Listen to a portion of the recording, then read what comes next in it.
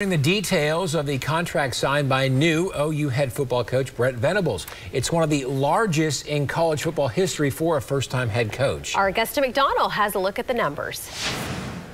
At this point, the terms are subject to change, but Venables is expected to make close to $7 million all told in his first year at OU.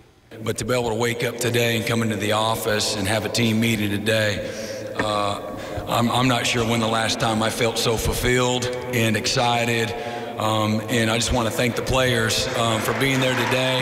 This was Coach Brent Venables on Monday night after his highly anticipated introduction as the new OU head coach. As it stands now, the unapproved contract has Venables committing to the team until 2028. His annual base salary sits at $325,000 with an annual $100,000 increase. The contract includes terms for additional and outside income from unrestricted private funds for personal services, fundraising, promotional, public relations, endorsements, speaking engagements, and all other athletics-related contracts and activities for the university in the amount of $6,075,000 annually. $600,000 will be included as a retirement benefit.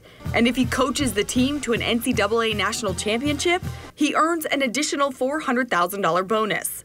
As I stand before you as a head football coach at the University of Oklahoma, only God can do this. The finalized terms of the contract will need to be approved by the OU Board of Regents. Augusta McDonald, Oklahoma's own News 9.